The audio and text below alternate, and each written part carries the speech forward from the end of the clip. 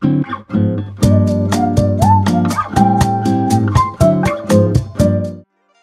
of flavor, I see something that looks kind of tasty. Yo, big legs, yo.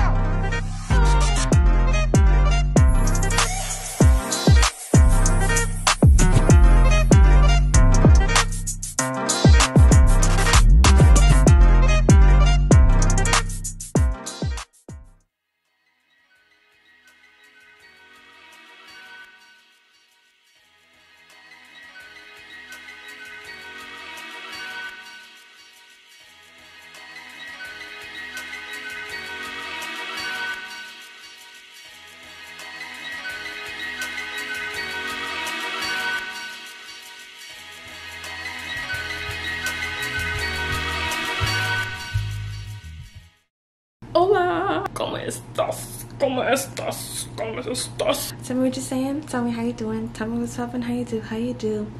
How you do. How you do. How you do. Y'all, someone recommend me, please, for the life of me, recommend me a good edge control, because what is this?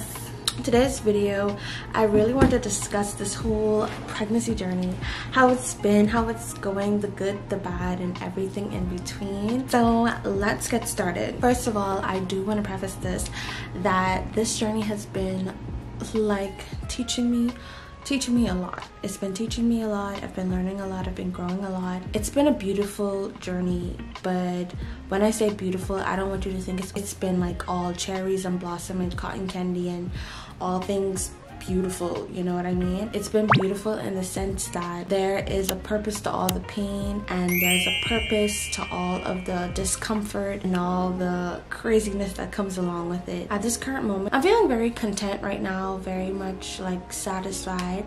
I'm like in my last trimester, so I'm like, you know, getting ready to rumble. And I don't even know how to feel. It literally feels like I've been studying for this test for like 9 months, and I still gotta take the test, but I don't know if I'm actually ready for the test. But you know, through God, I'm gonna pass, and that's on period. Yeah, anyways, so let's get started.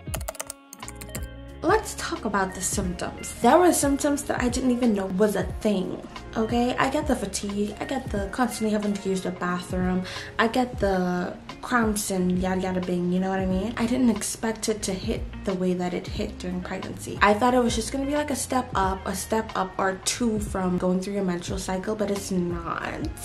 To each their own, everyone have different experiences. But my first month and a couple weeks of pregnancy, like I told y'all before, I wasn't aware that I was pregnant. Like I had weird cravings, like eating tuna and spaghetti and really wanting hot patty. It wasn't weird because like I'm originally a weird girl with a weird body, so when weird stuff happened to me, it's never really alarming. And I had like a few nauseous moments that I've never felt before, but I thought it was because I wasn't eating with sense and I wasn't sleeping with sense. So that's that. After I took the test, and a few weeks later, when it really dawned on me that, oh my gosh, Lachey, you're pregnant, that's when all of the symptoms started rolling in. I was throwing up every single day, okay?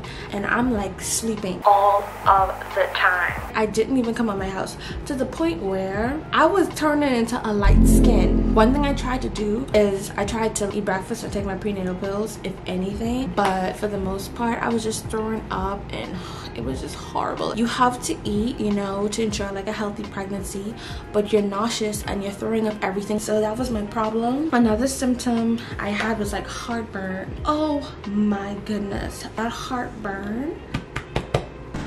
And they were like, oh, don't eat that much spice and da da da da. First of all, I'm in the Caribbean, and second of all, I did for a period of time stop eating spicy foods, but the heartburn still happened. My sister-in-law, she hooked me up and she got me some, I'll put it up somewhere on the screen. And then coming here, I now take Tums, but the heartburn isn't as frequent anymore. Another thing that I hate literally is this excessive saliva. Like my mouth is like overproducing saliva, and for what? I have to chew sugar-free gum all the time. I have like 2 packs. I've already like been through packs. At this point, I feel like after pregnancy, I don't even want to see a piece of gum. After that, it was just more fatigue, and I was like really unmotivated and very much like in a sunken place, like always not always crying, but crying for like the most mundane things. And I was irritable too. I was like very much annoyed with a lot of things, and I feel like my hearing sense has heightened because any little thing that I hear, especially when it has to do with someone's mouth, like if you're doing anything with your throat or your mouth, from smacking to swallowing, anything that you're doing with your mouth and your throat, I could hear, and it's like intense, and I'm like, oh my gosh, are you okay? Especially if you breathe in and you're not breathing with sense. Oh, that bothers me. That bothers me so much, because are you okay? And now onto my second trimester, since I'm like done. My second trimester, I absolutely love. I had minimal cramps and very much minimal symptoms at large. I started to feel more like myself. For my first trimester, my thoughts were just spiraling. They were spiraling, baby. I had to take a break from social media and stuff like that. Then I got re-inspired for like my second trimester, feeling more motivated, feeling more energized. It's the best trimester of the 3, I would say. And I also felt like a bunch of kicks and flips and all of that. So now we're in trimester 3. Turn down for what?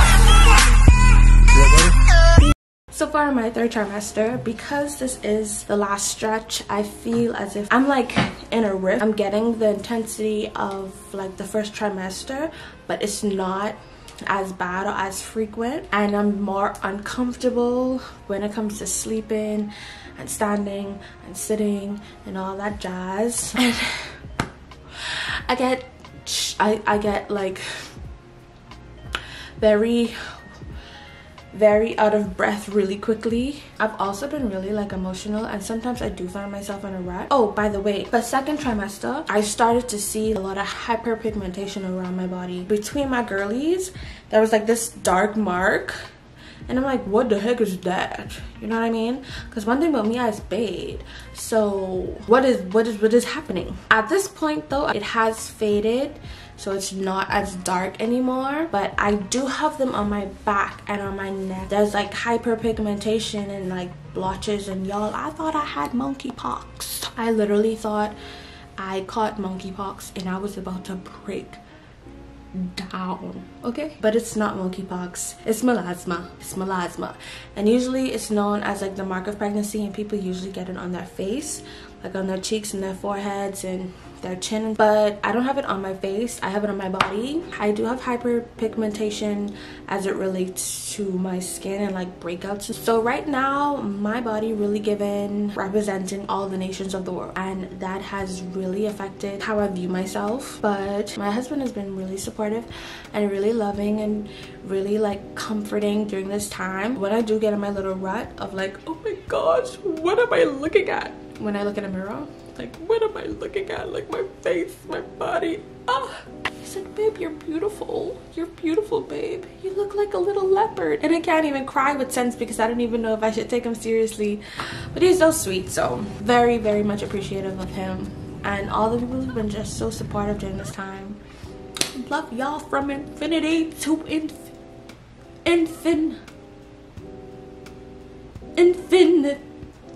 What the heck? Infinity. So the good about all of this is that even though I am not 100% settled with the idea of being a mother, being a parent, growing my own child, like what are you talking about right now? What are you saying to me? Are you saying to me that I'm gonna be a mother, or are you saying to me I'm gonna be a mother? Even though that's my thought process. Thought of this being so purposed and planned by God, the idea of my body changing and shifting and doing all these different transformations to create life. I'm legit making a human in my stomach. What are you talking about? It just blows my mind how God works and how God created our bodies. Being in awe about that thought, it just makes me feel more feminine. Not more feminine as in like I've never felt feminine. I don't know, I just feel more like womanly. Another thing that I'm also loving is the fact that this has brought me and Lee so much closer. We're creating something together and we're like going through this together, and we get to share our thoughts and our fears and everything in between about this journey that we're taking and how far this journey is gonna go. Like, that has really bonded us in a special way. So beautiful, you know what I mean? Sometimes it makes me want to tear up. I'm more excited to see him be a father than to be a mother myself. But I don't want y'all to sleep though. At the beginning, first trimester-ish, I was not feeling that way. I was more fearful and selfish at the beginning. At this point, like, I think all my fears have like literally gone away. I'm not scared in the slightest sense, to be honest.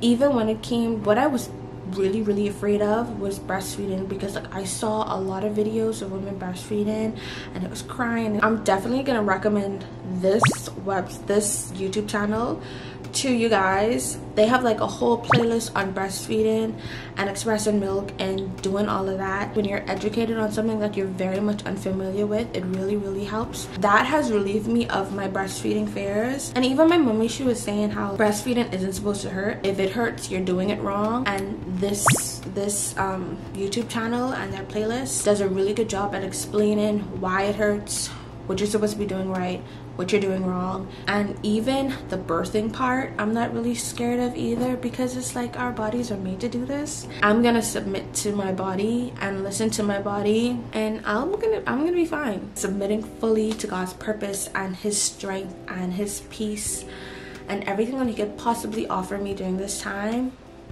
I'm gonna be more than straight. I am so content and at peace. Even though I wasn't feeling that way at first, I've really given it all up to God, especially being here in this foreign place away from family. It's just me and my husband and our young selves in this like town, in our little 1-bedroom apartment, and we didn't even have a baby crib yet. Obviously, we're making behind the scenes decisions to, you know, optimize our life situation, but I am not like high-strung about it. God always has the upper hand, okay? And he knows exactly what he's doing, and I need to trust him, and I need to be humble, and I need to be submissive to God. And he's also teaching me to bloom where I'm planted too. At this moment, I'm a 22-year-old housewife that's in a foreign place, and he's like, wherever I put you, just bloom where you're planted. Literally, that's what I've been trying to do. I've been trying to make sure that I stay in the word, because even though like I try to live my life with no fear,